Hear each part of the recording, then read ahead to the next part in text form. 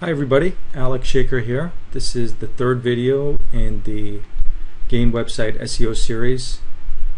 So where we left off last time was with Google's formula, and in the last video I showed you what high quality websites mean for Google, and now I'd like to continue with that and tell you what a compelling, relevant, and dynamic content means for Google. So let's continue. Compelling, relevant, and dynamic. How does Google actually measure that? Now, for compelling content, there's some rules that you need to follow. In general, the more text that you have on your website, the better. Now, in reality, what happens is there's going to be a kind of a balance between what is readable versus what is actually good for SEO, because as you probably know, people don't tend to read a lot on the internet in general. They want graphics, they want bullet points, they want short and sweet. So you kind of have to balance that with the amount of content that you have. So what I would suggest is, on websites, write an article, write an in-depth article, 600 words or more, and make it very relevant to the title of your page and relevant to the offer that you have on your website. Make it as informative as possible. Now at the top of that article, put in as many bullet points and graphics as you want, because the top of the page is what most people are going to see anyway. But make sure that the rest of the content is there for SEO purposes. The top of the content for visuals and getting your visitors to read the essential points, and then the rest of the page for writing thorough articles. You want to make sure that you're answering all the questions that people are going to have that visit that particular page of your website. And like I said, use images and graphics to illustrate the point. Images and graphics are also good for SEO as long as they are meta tagged. Google, Bing, and Yahoo and all these search engines, they don't really have a way to read the content of your graphics, but what they do read is the meta tags of the graphics.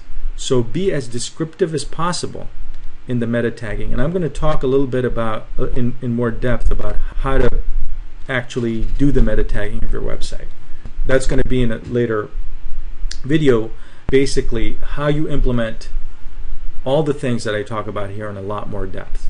But I just want to cover the salient points here and let you know the overall, and then I'm going to get into the specifics.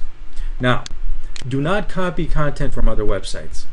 In reality, though, what happens is you're going to copy content, but it's got to be original.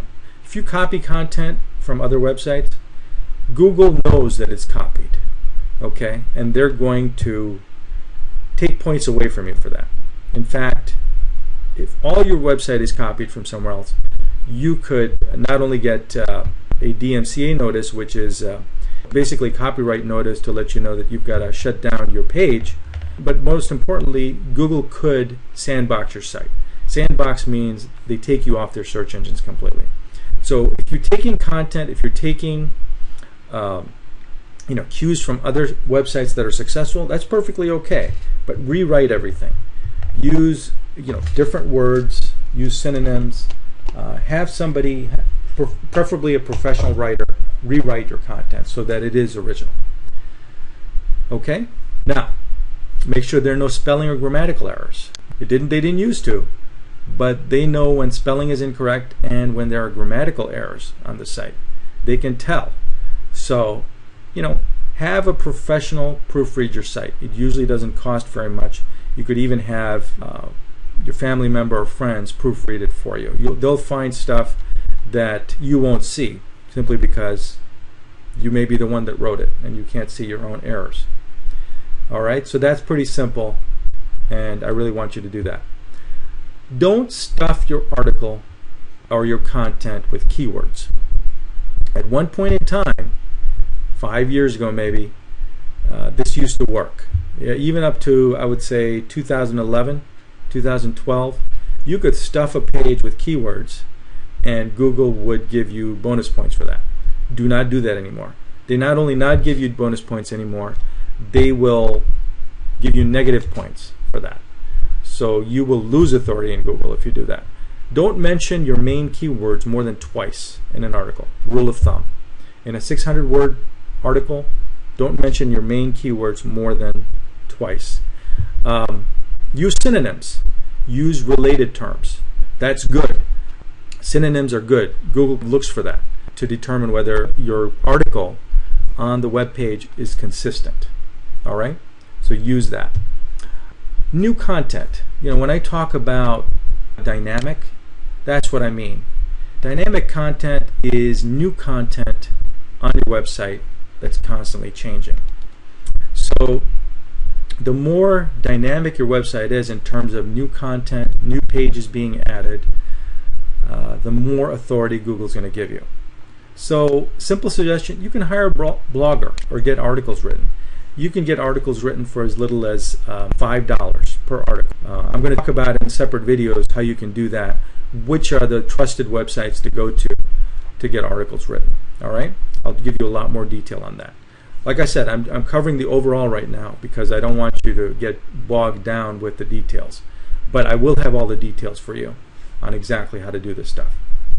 All right? Now, when it comes to keywords, instead of going for a large number of keywords, write more about existing keywords and long tail keywords and related keywords. Okay? A lot of people think that the more keywords they have on their website, the more keywords they're going to rank for. That simply is not the case. What you're going to do is you're going to diminish the authority of your website and dilute it, because a focused website that concentrates on 3 to 9 keywords total is going to have a much better chance, and it's going to have much higher authority in Google than a site that's trying to rank for 100 different keywords. Google won't give you any authority for any of them.